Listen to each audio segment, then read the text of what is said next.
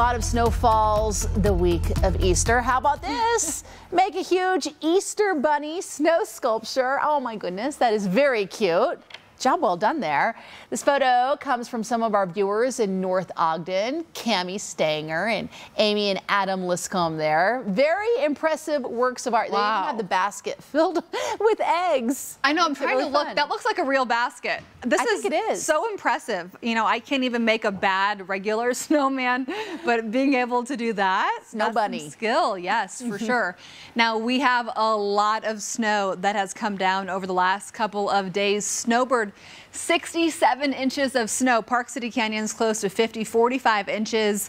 Powder Mountain, Logan, 43 inches in some areas. Bountiful Bench, about 30 inches.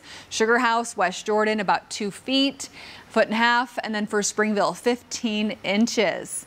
For the Wasatch Front tonight, cold and the storm is clearing. Tomorrow, chilly start, and it will be dry, but we still could maybe have a few slick areas. But throughout the day tomorrow, our sunshine is going to continue to help melt any snow and ice, and then temperatures are on the rise. So here across northern Utah right now, we do have mostly clear conditions. That is the sun that you're seeing in the sky for the first time in what feels like forever, right?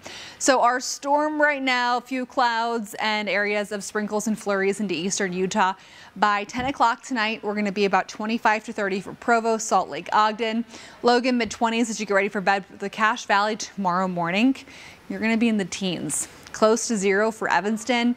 Tomorrow morning in Bryce Canyon, about 20 degrees for Price and Vernal tomorrow morning. Park City, single digits as you wake up. And then throughout the day tomorrow, temperatures rising into the 40s for much of the state. Forecast at a glance for tomorrow, low 40s for Salt Lake, Ogden, and Provo, mid 40s there.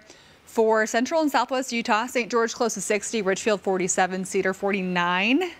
And then for tomorrow across eastern Utah, Moab 55, Price 45, Vernal 40.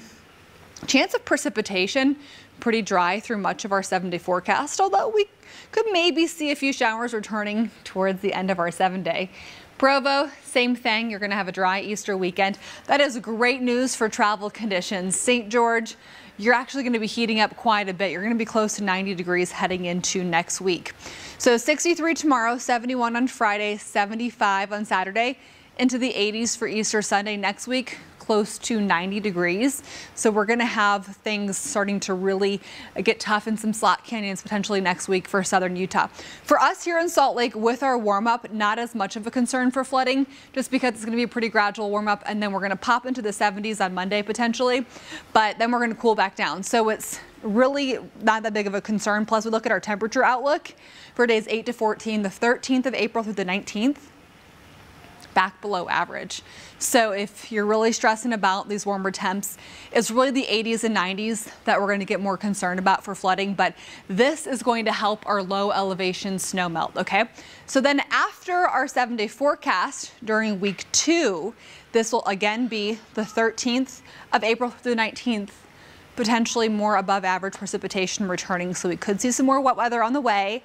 And for tomorrow, 43, we've got good air quality the next couple of days. Easter Sunday, looking nice, mid 60s, partly cloudy. And then yes, we will have a warm up on Monday, take advantage of that. And then overnight temperatures will be on the rise. So we'll have some mild mornings next week, close to 50 degrees.